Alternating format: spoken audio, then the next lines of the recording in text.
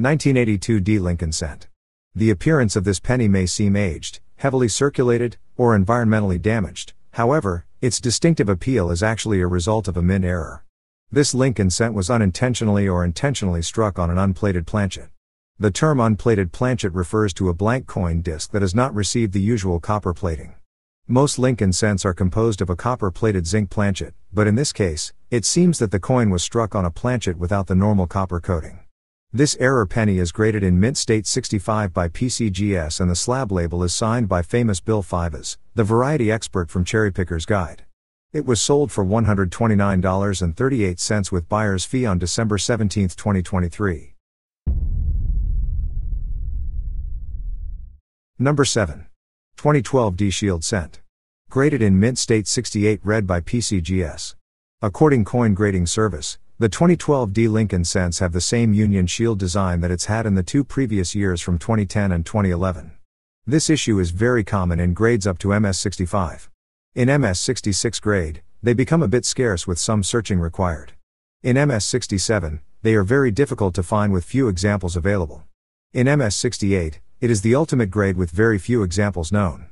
This superb gem is glowing with coppery red, rose luster, fields are pristine, devices are tack sharp, just several marks prevent the finer grade. It was sold for $528. Number 6. 1980 Lincoln cent with double die obverse. Graded in mint state 65 read by PCGS. According to Jamie Hernandez, this 1980 double die obverse is considered a very scarce variety despite having a very large mintage for this year. Though not as popular as other double dies in the series, such as the 1972, 1983, 1984 and 1995 double dies. Mainly due to the 1980 double die being scarcer, therefore less popular. This variety is strong enough that it can be seen with the naked eye. It was sold for $600. Number 5. 2010 D Shield Cent. Graded in mint state 67 read by PCGS. The new 2010 Shield Cent design was first unveiled to the public on November 12, 2009. The U.S. Mint presented the new Shield design in a ceremony which took place at the Ulysses S. Grant Memorial in Washington, D.C. Denver Mint produced over 2 billion of them for 2010. Uncirculated and lustrous specimens are in abundance, but many of them come with bag marks, plating blisters and so on. Population gets thinner at mint state 66 and above.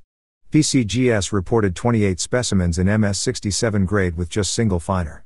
This superb gem fetched a sum of $990 with buyer's fee.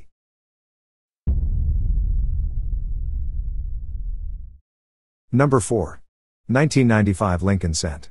Graded in mint state 69 read by PCGS. According to Heritage Auctions, fully struck with beautifully bright color, splendid cartwheel luster, and mark-free surfaces. A few faint striations on Lincoln's forehead, as struck, are all that separate this luscious superb gem from technical perfection. It was sold for $8,400. Number 3. 2004 Lincoln cent with double die reverse. Graded in mint state 67 read by PCGS with die variety designation of FS 801. This superb gem radiate vibrant mint luster accompanied by pleasing cartwheel. Strike of reliefs are needle sharp. According to Variety Vista, medium spread and extra thickness is seen on E pluribus unum and United States of America. But you'll probably need strong magnifying glass or digital microscope to spot the doubling. This superb gem ended up selling for $9,028.12 with buyer's fee. Number 2. 1992 D Lincoln cent with close AM. Graded in mint state 66 read by PCGS. A new design subtype was introduced in 1988. The letters AM in America were closely spaced. The subtype was intended only on proofs, but occasionally a close AM die would be diverted for commercial use. In 1992, both the Philadelphia and Denver facilities struck close AM cents. The 1992 D variety is rare. It was sold for $8,413.20. Number 1. 1991 D Lincoln cent. Graded in mint state 69 read by PCGS. The ultimate grade for registry set collectors.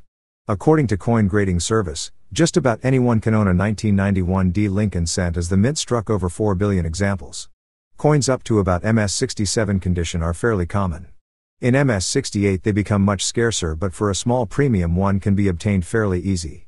But in MS69 condition or higher they are rare. Satiny copper red luster is visually flawless, complementing sharp devices and carbon-free surfaces on this one. It was sold for $11,400. Thanks for watching, and don't forget to subscribe to our channel for more exciting content on the fascinating world of collecting.